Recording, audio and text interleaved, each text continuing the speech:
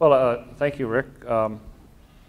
The topic comes from my interest in language and understanding of healthcare through languages. And the original idea behind VistA was to create a metadata dictionary to map the database through a higher level of understanding of what the data dictionary saw. So rather than writing a program to do X, we wrote a program to do Y, which then named X, or Y, or Z, or anything else. So there was a level of indirection.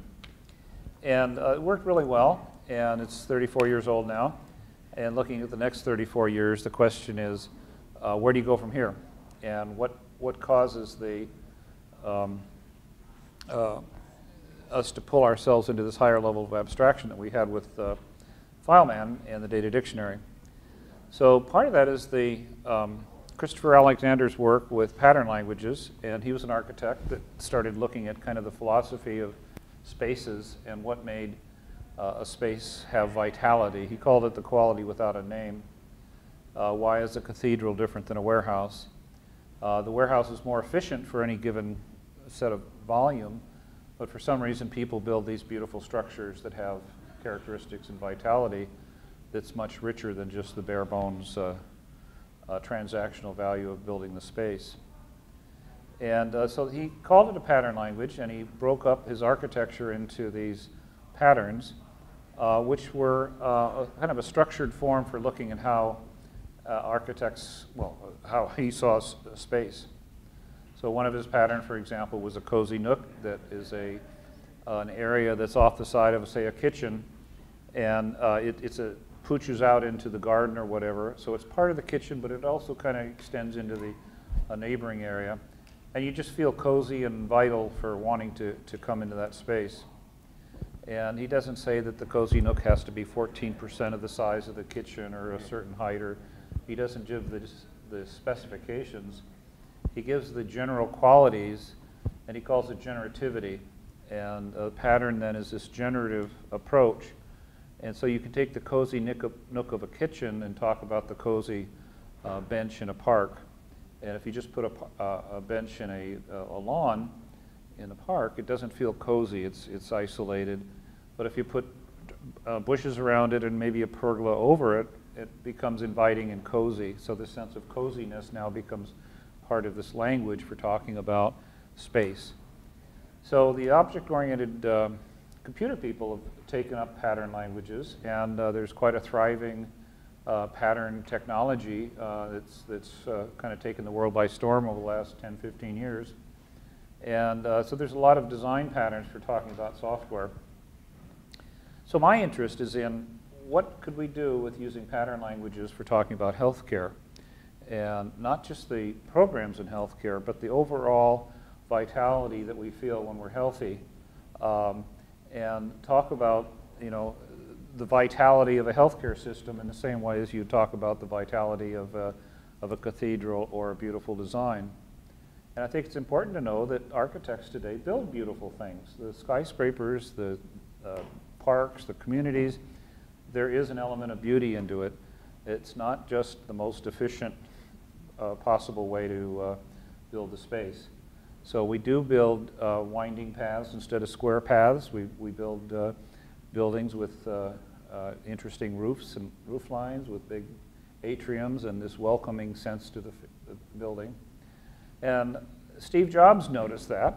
He knows beauty, and the iPhone is a beautiful device. This is not the cheapest possible gadget that does the simplest thing. Well, it's simple, but it is a sense of beauty that he's built into his products. So we have an example in technology of the value of beauty, and people do pay for the feel of an iPad, the iPhone. And it is a sensual experience when you take it out of the box. So there is this out-of-box experience that the designer is very carefully designed, and it is a memorable experience to get your first gadget from it. So there is beauty in our design world that is paid for, it's funded, it's a worthwhile thing for us to strive for a beautiful system of some sort. So the question I'm asking, can we create a beautiful health system? Can we use the same sensibility and the same values that we're putting into our buildings and our telephones to build a beautiful healthcare system? And I know that kind of sounds silly when everybody talks about a percentage of the GDP and this and that and all the problems that we're facing with the healthcare system, but maybe building this beautiful system is actually a way of getting us out of the quagmire. If nothing else, it's a way of coming up with an alternative vision of things. So I think there's some examples of that already out there. Well, there's some counterexamples out there already, by the way. Pretty much the whole transactional healthcare system today.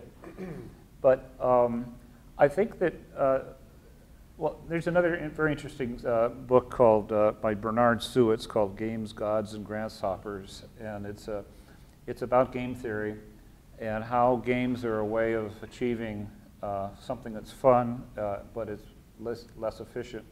So it's the rules for making things less efficient for more fun. And if you're playing chess with somebody, you can't win by hitting them over the head with a baseball bat. You have to follow the rules, and your pawn acts like the pawn, and if you cheat, you're not playing chess anymore. So it's not the most efficient way to do things, to play chess, but the joy of chess playing and the challenge is in the rules and the formulations. So the creative creation of the rules creates the enjoyment. So I'm sure Alesha here will talk about gaming here also very soon. But so the notion that we have to build the most efficient system in order to maximize or optimize the single variable that we consider what healthcare is may have to go. We might have to move to this transformational view of health and not simply the transactional input-output cost minimization, maximization model. So positive psychology is a brainstorm of Martin Seligman at the University of Pennsylvania and others. They faced problems with the DSM-4 Diagnostic Standards Manual for Psychiatry, which is part of the ICD coding system. And he said, all we have is ways of talking about being sick in psychiatry or psychology. We don't have ways of talking about health and vitality and the virtues in life. So he, with another guy, Peterson from Michigan, I think, created a book called Character, Strengths, and Virtues. And they started looking at what were the positive characteristics that cultures around the world used. So there's a very interesting website called Values in Action, and you can take a strength survey and what were your characteristic strengths. And so it's a standard psychological testing type thing, but it says, well, your strengths are creativity and innovation and generosity or whatever, which is an interesting way to look at yourself and understand yourself, and from that you can talk about problems if they occur. But he's, I think, the first one to come up with a formal structure for looking at the positive, and I call that the positive flip. And the question is, could we do it on a broader basis? Could we do a positive flip for all of ICD 9 or 10 or 15? And is there a way of coming up with an understanding of that which is positive and vital and gives us that which is health? So one of our projects that we've started here was to start interviewing people and gathering stories. And Alesha Adamson here has been doing that for this session, and she's also been doing some research before coming here to talk about what are the patterns of specifically VistA, I think we've been talking about. But part of that is building up this mechanism for looking at patterns. And maybe I should just turn it over to you and let you start talking about what you've discovered on patterns or what you want to say about it. Sure. Well, one of the ideas of architecture that I think applies very well to my conversations with all y'all on VistA is that back in the day, way back in the day, when we were going to architect something beautiful, we didn't have to sit down and crunch the numbers and draw on graph paper and have special pencils and erasers. We learned how to build something beautiful by watching people build something beautiful. And we learned to build our cave on the hillside by going to work with our parents and carving out a hillside cave and watching our parents maybe build a little flower bed And then when we grew up and it came time for us to build our hillside cave, we remembered the aspects of what was cozy and comfortable and aesthetically pleasing about the work we did organically with our community and our family. And as I've been talking to folks about VistA, and certainly VistA is an architected system, there was thought and intelligent design that was put into it.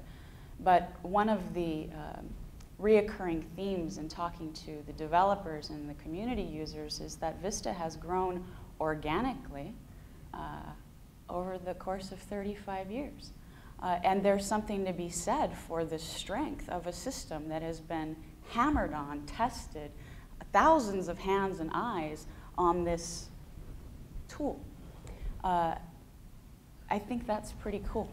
There were a couple of other really obvious themes, and at first I thought, well, these are obvious. Of course people love to feel personally satisfied about their work. And I had to pause for a second and say, well, just because it's obvious doesn't mean it's not interesting or worth noting. So I actually got on Facebook, because that's what I do. And I wrote this, and I think this was, this will sum it up. The themes that I saw, I just said patterns, community interaction, social responsibility, conviction, and knowing beyond a shadow of a doubt that your work saves lives and improves the human condition. It's amazing what happens when people work together based on these values. An artifact of these patterns, personal satisfaction, and wait for it, fun. I was absolutely delighted and not expecting to have everybody sit down and go, working in VistA is so much fun. The community is fun. Now, not to say that it isn't hard and there aren't hair-pulling moments, but taking a gross look at the body of work that you have done over the last, if it's 30 years or 3 years, that always came out. It was very interesting to me. The other component that I wasn't expecting necessarily is how much y'all like each other. And while just as a footnote, I don't know anything about VistA. I'm not a VistA person. I've never deployed it. I think I've seen it once on someone's computer. So I didn't come into this thinking certain thoughts about VistA or timid to ask questions that seemed germane to whatever train of thought we were going.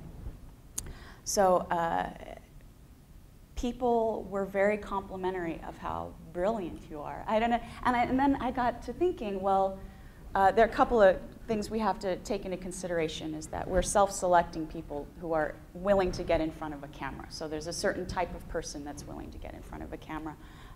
And generally people don't like to get in front of a camera and say things that aren't very pleasant, right? Because that goes down forever.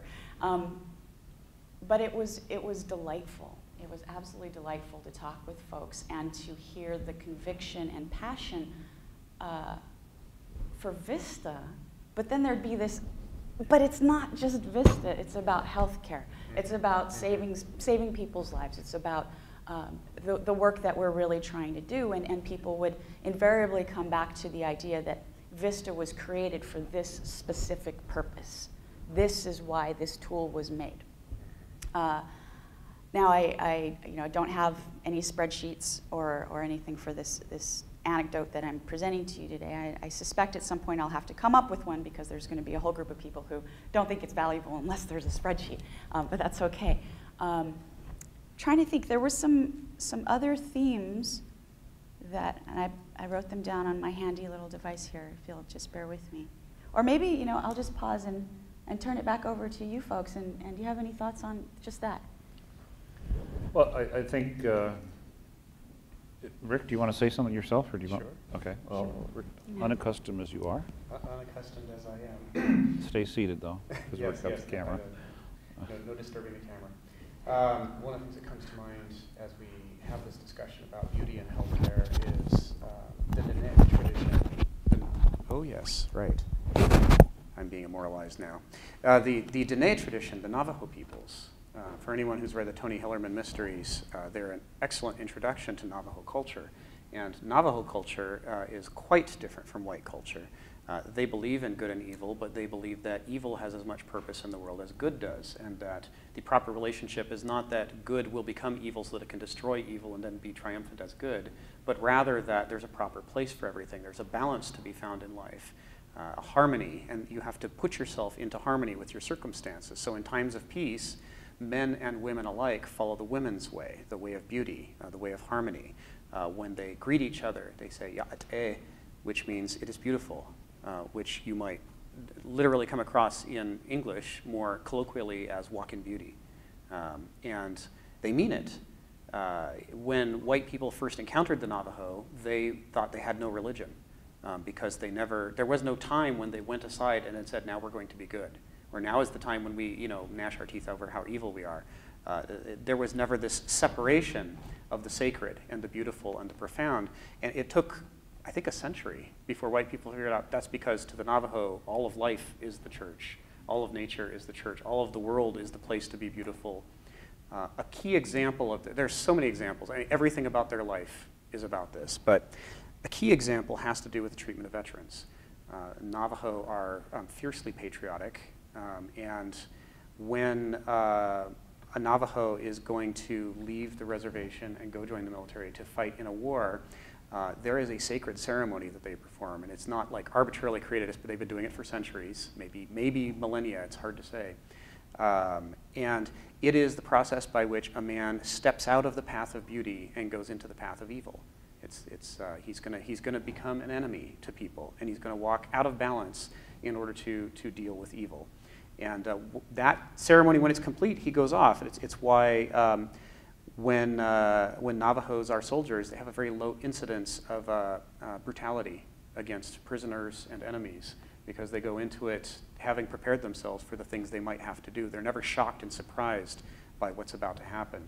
Conversely, when Navajo veterans return home to be reincorporated into society, they have a very low rate of veteran PTSD and instigated violence.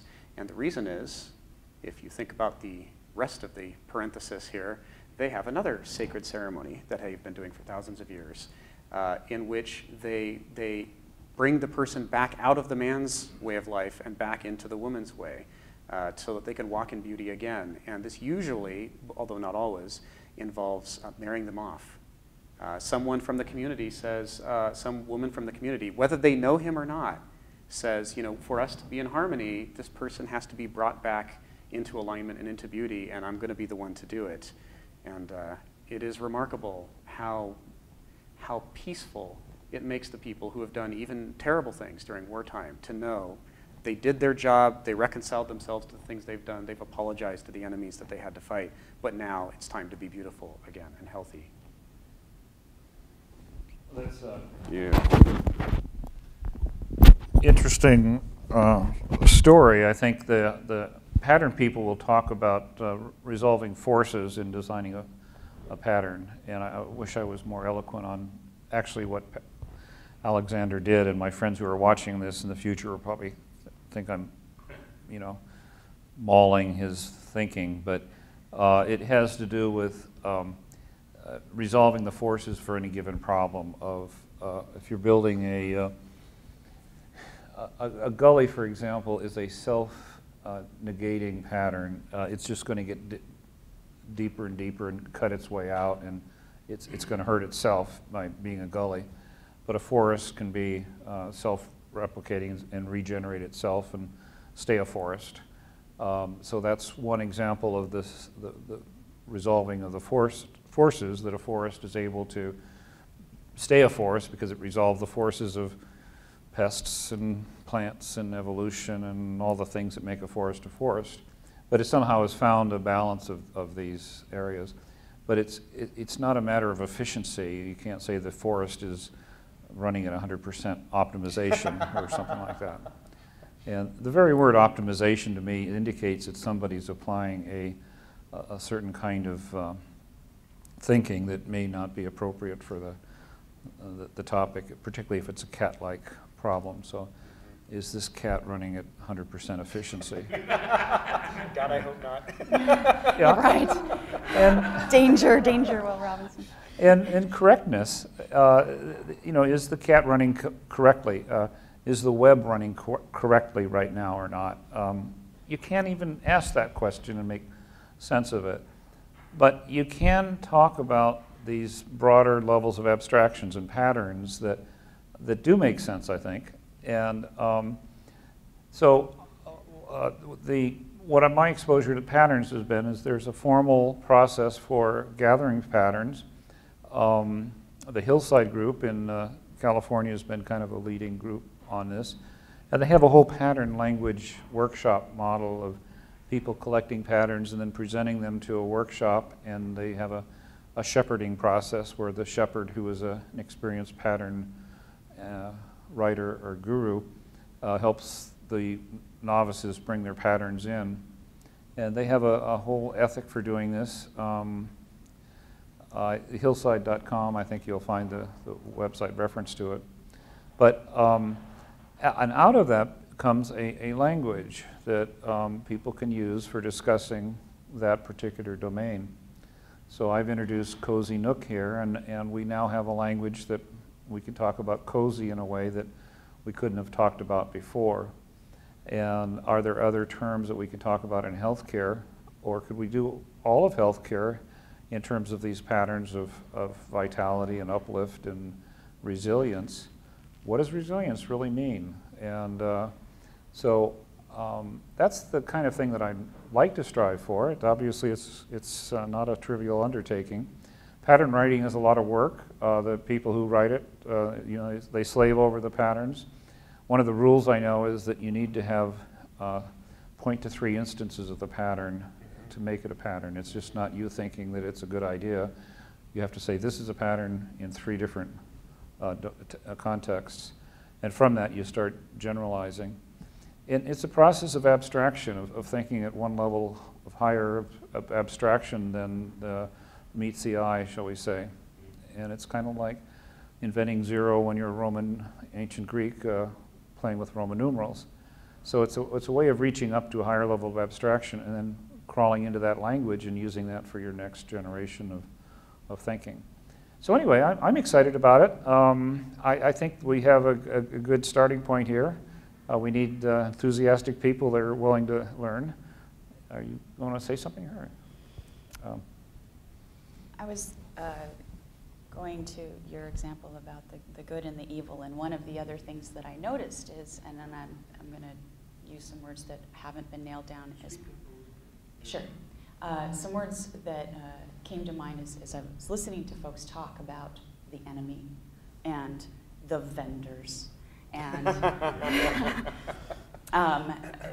the people who just don't get it, and this general sense of being flummoxed that, well, but this is VistA and it's been working, and one of that was just evident. I don't want to qualify it. And so I actually wrote in my notes, it's us versus the muggles.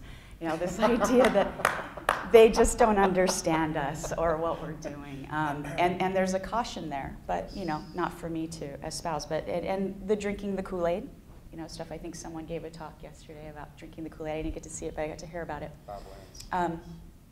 I'm sorry? That was Bob Wentz. Bob Wentz. And another aspect, going back to this idea of organically designing something that's functional and potentially beautiful, is that the railroad, and I don't know the history of the railroad, and I don't know what the metaphor is really supposed to mean, but y'all have actually put a lot of thought into making sure that you keep adding more cars to the train and creating a new generation of people that can help carry the baton. And there is this immense respect for the elders. We call them hard hats. It's really interesting. And listening to the hard hats, there's this need to make sure that we've got folks that are going to help pass on this work. And why? I asked a lot of people, why VistA? You're going to dedicate your life's work to this, why? Don't have a whole lot to, I'm not going to go down that path today, but again, there was just a lot of conviction, and that's a beautiful thing all by itself. There are generations of people who have been working on passing on this beautiful thing. And one of the things that I want to say, and this is for me personally saying to all y'all, is that I really want to understand what are those fundamental patterns, because I am building things too. And I am bringing in my own set of people, my tribe. We're building open source projects.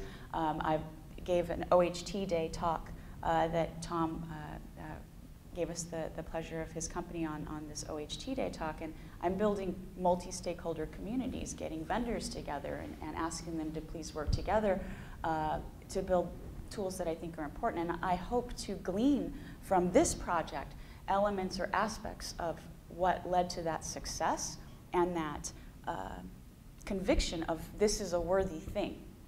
How do we engender the sense that this is a worthy thing and we should keep doing it? So as we continue this work, if you have any shyness about contributing to this oral history and to this project, maybe I can appeal to your sense of the greater good. We are, after all, healthcare people, right? So. Great.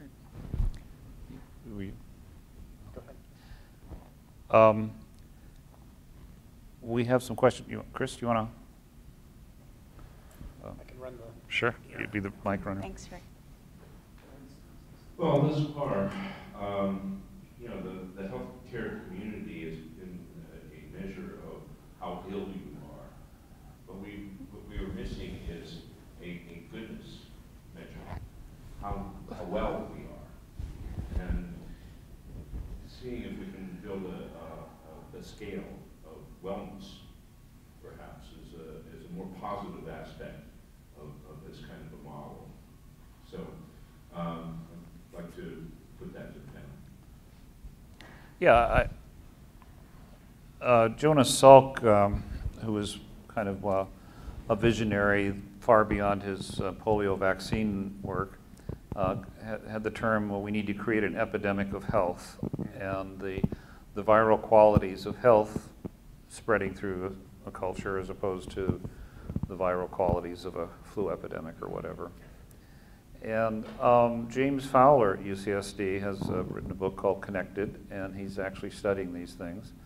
He studied the flow of happiness in a social network and found that it is indeed viral and contagious, and if you're around happy people tend to create happy people around them. Yes. More than depressed people create depressed people around them, probably because depressed people aren't as sociable as happy people. But he's found this for other forms of addiction, obesity, depression. I'm not sure the whole, I should probably reread his works. But anyway, he's a big fan of the role of social networks. And of course, Facebook and Twitter is all over the place today, and who knows what's going to happen next year. But that's an incredible new way of looking at health, of looking at the viral qualities of health. One of his conclusions is that if you're doing vaccination, for example, rather than vaccinating 80% of the population, you vaccinate the most well-connected nodes in the network. So you can do a whole lot less vaccinations strategically done, and the people who are most viral in their connections would be the ones that can have the greatest effect on the network. It works the other way too, that if you're looking at a social network and you're trying to get a community to become more educated or something, find the more connected members of the community and work with them, say, and use that viral spreading notion. So understanding health in terms of a network effect and the herd effect and the epidemiological spread of things in the positive as well as the negative, I think is a hugely valuable thing. Now, that doesn't necessarily generate a lot of money and transactional value. And if everybody started becoming less depressed by taking walks with their loved ones every day, yeah, and there's no drugs being sold, there's no visits being generated, but people are more connected with their loved ones and their communities, and they're healthier, and they have less arthritis. Who knows what the benefits of walking a lot would be? Well, I think we know that pretty well. But so having a mechanism for expressing that and motivating that and virally infecting the population with that, I think is really powerful. So. There's a quote, and I don't know where it comes from. I just know that I have a friend who has it tattooed on his body. And it says, when you change the way you look at things, the things you look at change. And that is so important, driver for making sure we have the right words. And I remember as a young person being taught the very important difference between saying, I'm not stupid, I'm not stupid, I'm not stupid, I'm not stupid, and turning that into, I'm smart. I'm smart, I'm Yes. smart, I'm smart. I think this is important. Yeah. It's like, don't think of pink elephants, and how many pink elephants are we not supposed to be thinking about right now? And ICD-10 Right. gives us 15,000 of those. But Yeah. Roger, were you asking? No. So, Andrew Weil. Anyone read the books of Andrew Weil? I'm going to mention two of them for different reasons. The first one I'd like to mention is Spontaneous Healing, which is a book entirely about why it is that there is no course in healing in medical school. We study the immune system, how to fight off invaders. We study surgery, we study any number of things, but there's, at least when Andrew Weil went to school, there was no class in how does the body heal itself? How does healing work on its own? And one of the arguments he makes in that book is the result is a focus on what goes wrong and sort of a vacuum when it comes to understanding what goes right. With the result that, for example, he cites numerous well-documented instances in which somebody did something they weren't supposed to that was out of the norm, and rather than studying them, they were called an anomaly, and their case was put on a shelf carefully to not be studied because it didn't fit the modality. The example he gives is of a woman whose intestines were riddled with cancer. She had ulcers all up and down her intestines, and all the doctors she went to said, you're going to be dead in a year, maybe 5 months. There's nothing to, it's too advanced, there's nothing to be done. Everybody who gets this far dies. And she gave up, said, well, if I'm going to die anyway, I'm going to do all the things I ever wanted to do. She quit her job, and she moved into the country, and she went for hikes, and she changed her diet. She did all this not to get better because she gave up and decided to be happy. And a year later, when she hadn't died, she went back to the doctors to find out what went wrong. They went in to look at the ulcers, and they were all gone. And something occurred, not something magical or mysterious in a supernatural sense, but from a healing sense, something important and profound happened. But no one would look at her case because it was an anomaly. So that's not supposed to happen. We don't have a way to talk about health and healing. None of us studied it, and that's not on the recipe. So what happens is, although there is a large population of anomalies who, if grouped together, could be studied to understand health and healing, we nevertheless separate them into individuals and put them on separate shelves in separate doctors' offices, carefully not looking at the pattern because it's not about illness. The other book I wanted to mention is the bestseller, 8 Weeks to Optimum Health, not because I think everybody should go out and read it, and I'm a big Andrew Weil fan, but rather because he's taking a stab at what do patterns of health look like. Whatever's making you sick, whatever your problems, what are some healthy things you probably ought to be doing in your life? And an example he puts in there, you should probably go for a walk outside every day. Numbers seem to suggest that when people go for a walk outside more or less every day, they tend to be healthier than when they don't, regardless of how they felt when they began walking. And the book is packed with things like that.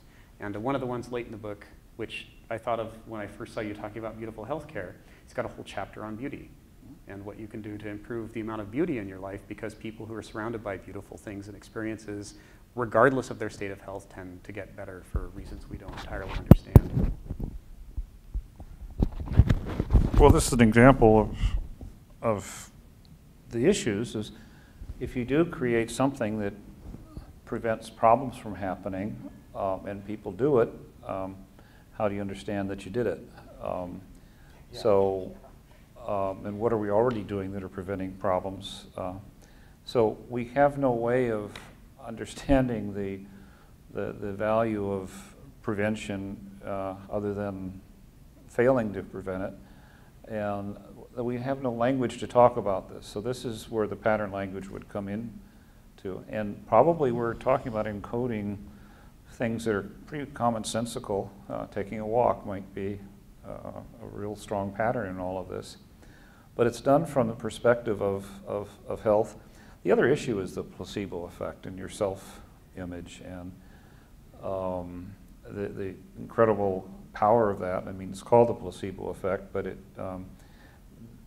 and then there's the nocebo effect, which is the negative consequences of anticipation. So they did a study with aspirin and chest pain, and they gave the clinical study.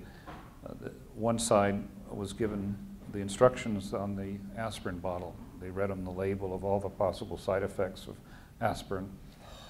And the other one, they just said, take these aspirins. And so both groups said, well, if you have chest pain, take the aspirin.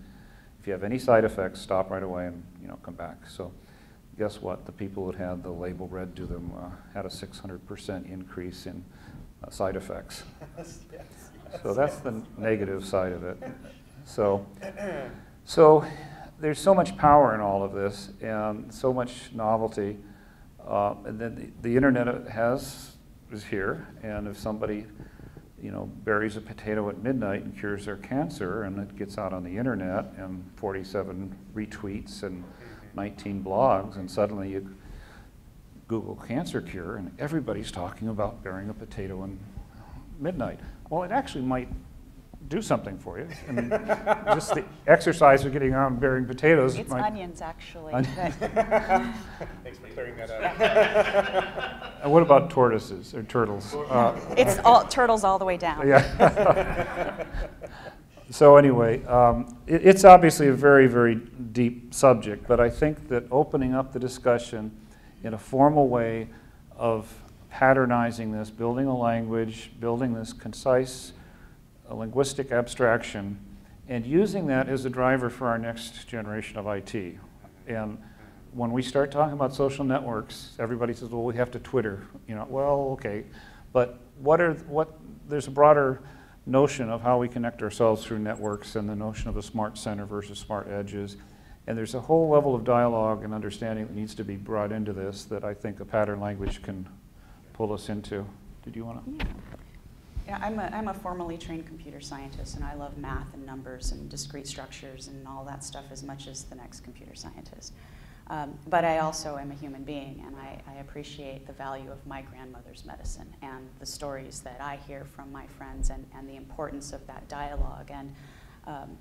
And what I think what we're talking about here is the opportunity to find that place where these two things go together.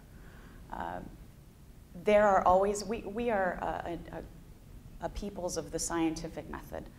We're going to keep charts and graphs and things, and that's just part of what we do, how we've been socialized to solve problems. And at the same time, when I tell my doctor, no, I actually really think the root canal is causing my back problems, I want my doctor to believe that I really think my root canal is causing my back problems, even though there may be no evidence to that fact. I am looking forward to the formal part of discovering these patterns, because I think it will enable us to communicate to folks who don't want to hear the story. Does that make sense? Well, yeah, and this gets back into the abstraction. Some people believe crystals will cure your health, and maybe they do. Maybe it's as good as burying a potato. I don't know. But anyway, how do you deal with the kind of the one-off belief system and the clinical trial validation of it when something is so personalized to the belief system of the individual going through the process? So if you really believe that crystals are going to cure your allergies, there's a good chance that they're going to do it. And you can talk about what kind of crystals are going to cure it. Placebo effect is more effective when the doctor hurts you doing the placebo. So a shot is more effective than a sugar pill. And so there's so much in there, but that has to be addressed. That's part of the pattern language, is what is the self-efficacy, self-patience? Yeah. You know, Roger. what you're saying here, it just kind of struck me, what you've been discussing here, it's not placebo effect, it's not sugar things, it's very real. There are certain things going on in alternative medicine which are absolutely real. And I've gone through it in my own personal experience. It was 2 years ago. I was a hair away from dying. And I went from one doctor to another one. My blood pressure was way past 200. I was in stroke territory and this and that. And I could barely get out of bed in maybe an hour a day. Lucky. And by accident, I met an alternative medical provider in town, a chiropractor, 10 times a chiropractor, nutritionist, naturopath. And it turns out I had a candida infection, which is a yeast that when you eat the American trash diet, it grows out of control. And it then becomes a fungus and it perforates your stomach. Then you start leaking your stomach contents into the body. So, and then the body attacks it. It's autoimmune diseases because it's attacking the toxins you're coming out of your stomach and your intestines. So I had a whole array of things, but the primary thing was the candida infection. And the thing, my doctor immediately had me do after a 2-hour session and 30 pages worth of questionnaires I had to fill out was to cut out all sugars and grains from my diet.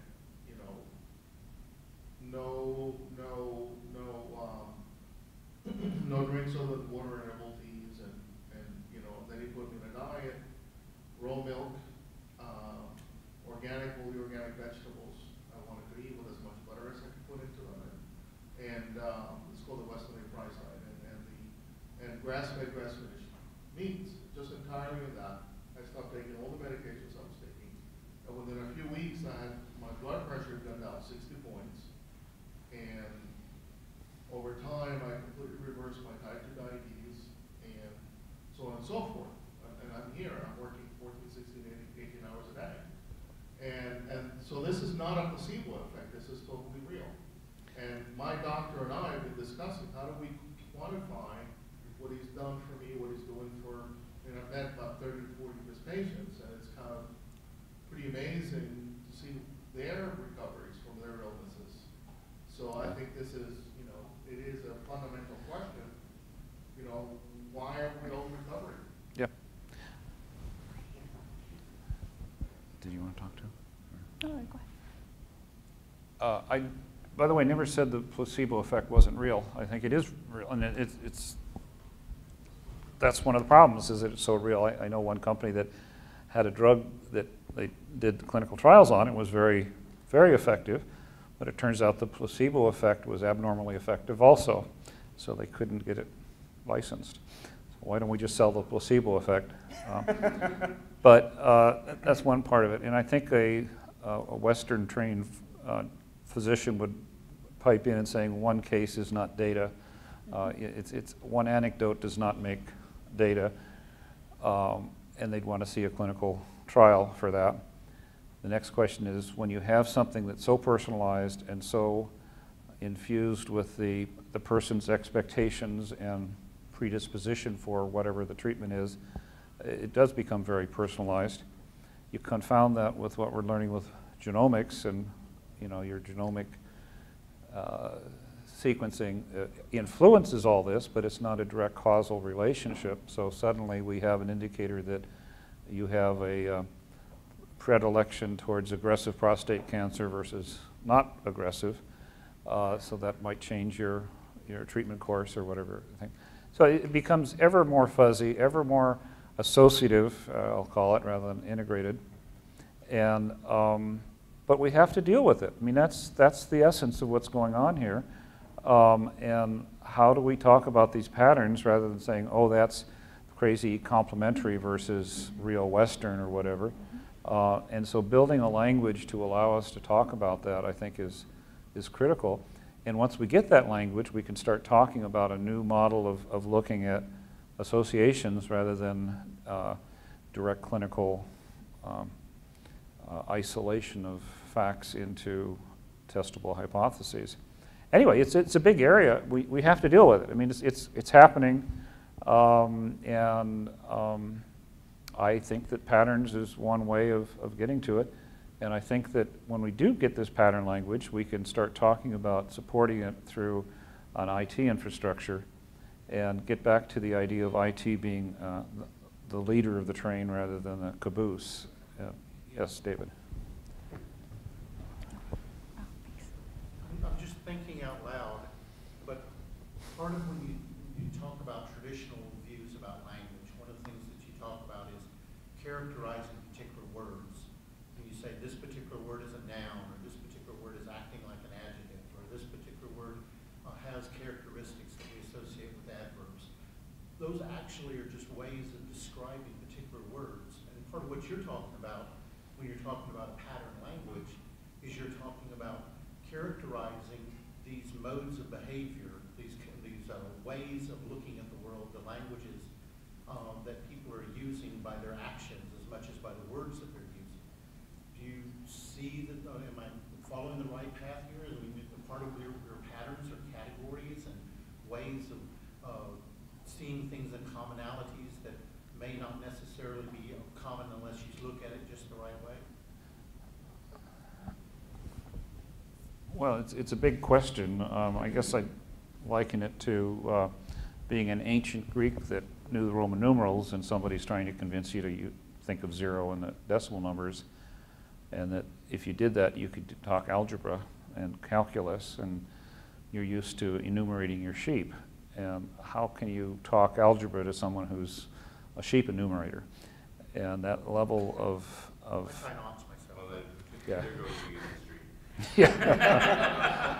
So I don't know what's going to come out of this. I mean, I call that a missing nothing. 0 was a missing nothing to the Greeks. That they couldn't see it, they couldn't see the value for it, and you can't appreciate the value for it until you appreciate the value of algebra or calculus, which maybe you need to have demonstrated in someone else sending a rocket to the moon or something like that. You don't need to be a calculus expert to benefit from the calculus. So being able to pull yourself up a level of abstraction, by definition, you don't know what you're going to be able to say in that new level. And we might have an entirely different word for time and flow, for example. The Hopis have different time orientation. So our current vision of time is very snapshot-oriented as opposed to flow-oriented. So maybe there's new perceptions, I call it diachronic. You know, the other term I'm throwing out here, I call it benignosis. It's a way of understanding by what's positive and good and virtuous or whatever, as opposed to malgnosis, which is a way of understanding by what's broken and failing. So we have a malgnostic healthcare system. We don't have a benignostic healthcare system. And once you learn the benignostic view, you can still do the malgnostic view, but you can't get to the benignostic view from the malgnostic view. I think we need to disappear here. We got a card leaving it. We have another half hour. 11 to 12:30 is the session. Oh, and do no. Ellen, do. I thought we were leaving at noon. I'm sorry, I'm just bolting this out because I'm going to be driving. Oh, you guys are leaving it there. Yeah. Oh, well, that was certainly. Gee. Well, then that's all she wrote. Thank you very much for your time and your presentation. Thank you.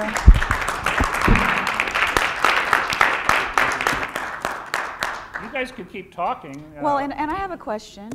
How can they help us more? How can we start talking more about this? Have you created a place where we'll be having the dialogue? Yes, I have a theory, and the theory arose actually while I was listening to Tom for like the 4th or 5th time during this conference discuss books and list books and authors, and I kept thinking, I should read every damn one of those books, and I'm not going to remember a single one of these titles afterwards. And except I've got someone taking notes. We have someone making a recording. If the recording